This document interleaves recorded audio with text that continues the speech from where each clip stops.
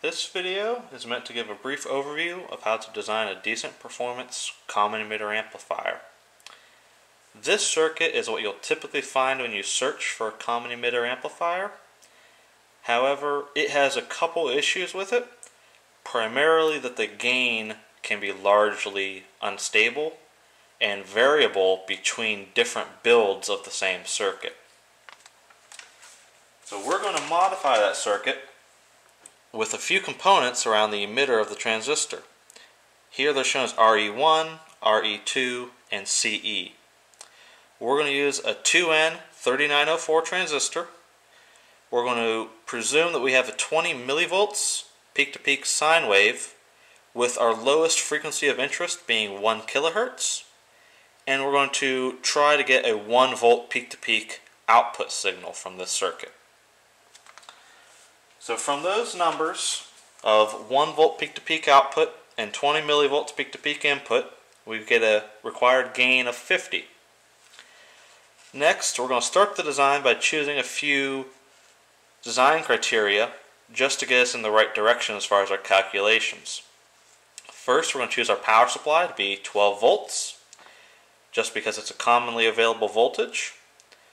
We're going to choose our collector to emitter voltage for bias to be 3 volts, and we want 1 milliamps of bias current flowing through the collector of the transistor. That number was chosen from the datasheet because 1 milliamp is where they characterize a lot of the performance parameters of the transistor. One of those being our expected beta for the transistor of 70. And then also we can calculate one other value called little re, which typically is ignored in the original circuit that I showed you. But in this circuit we're going to build, if you ignore it, you will have significant error in your gain. So it is simply calculated by taking Vt, which is a constant of 0.025 volts, and dividing it by the collector current of 1 milliamp, which gives us 25 ohms. Next, we're going to choose our collector terminal voltage to be halfway between our power rails. So 6 volts in this case, and that's completely arbitrary. It could be any number of different values. And we're also just going to arbitrarily choose our current through the voltage divider on the base terminal to be 10 times the base current. And our final arbitrary choice is the impedance of our our emitter capacitor, CE, to be much less than little re. And we're going to choose all of our values of resistors and capacitors to be standard values you can get out of your parts bin. Using our value for collector voltage and collector current, we can now calculate the value for RC.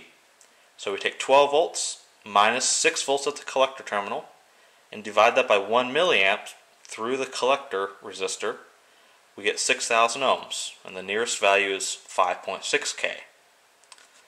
Next, assuming we can use our expected beta of 70, we can take our collector current, divide by beta, and that'll give us our base current, which in this case is 14 microamps. Therefore, we can take our emitter voltage and divide by our emitter current, which now we know both of those numbers because we have emitter voltage is simply collector voltage, subtract our collector to emitter voltage that we chose as 3 volts. So now we have 6 volts minus 3 volts, and divide that by our collector current plus our base current. So we have 1 milliamp plus 14 microamps for that emitter current. And that gives us about 3,000 ohms exactly, which is a standard value. Next, we're going to use our value of 0.7 volts for the base to emitter voltage, which we got from the datasheet of the transistor.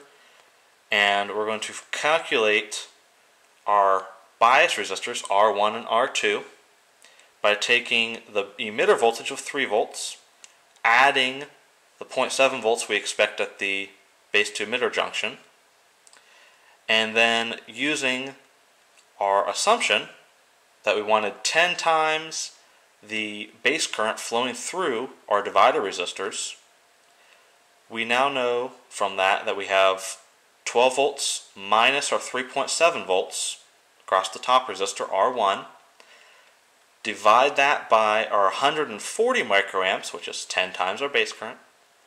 140 microamps plus our 14 that branches off to flow through the base terminal. So we have a total of 154 microamps flowing through that top resistor. That gives us 56,000 ohms. For the lower resistor, R2, we take that 3.7 volts, which is between the resistor terminal and ground, and divide by the 140 microamps which we have flowing through it. It gives us 27,000 ohms for R2. And to calculate the final resistor, which is RE2, we simply use the gain equation for a common emitter amplifier, which is gain is equal to collector resistance divided by emitter resistance for the signal. And in this case, our signal is going to mostly flow through RE2 and not RE1, because RE1 is 3,000 ohms, and as you can see, if emitter resistance was 3,000 ohms, the gain would be nowhere near 50, so we can just presume we can ignore RE1 in this case and focus solely on the only other two resistances for the signal in the emitter, which are little re and RE2. If you put little re into that equation and solve for RE2, you'll find it equals 87 ohms, which is close to the standard value of 82 ohms. And from there, you can see that if we had ignored little re, like you typically do for the common emitter circuit that was shown at the beginning of the video, our error would be significant because 25 is a significant portion of 82. Next, we're going to calculate our emitter capacitor, which from our assumption we wanted its impedance to simply be much less than little re, which was 25 ohms, so we're just going to choose it to be 5 ohms. Using the equation for a capacitor's impedance, which is impedance equal to 1 divided by 2 pi fc, where f is our lowest frequency of interest, we substitute those values in of 5 ohms and 1 kilohertz, and we solve for CE, we get 33 microfarads for our emitter capacitor value. Then finally, we have two more capacitors to calculate, the input and output capacitors. And depending on your application, you might want to calculate these, or you might just want to throw in a sufficiently large value capacitor. We're going to calculate them just to show one method of doing it, and this is by no means a perfect method. The equation is not exact, but it's a rough approximation that works.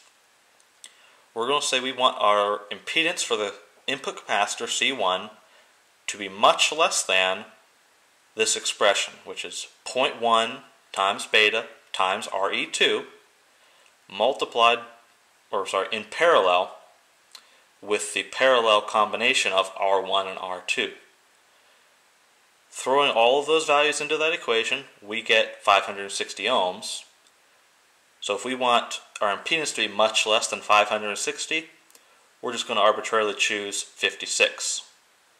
And that again is at 1 kilohertz. And using that same capacitor impedance equation, we can throw 56 ohms and 1 kilohertz into the equation and solve for C1.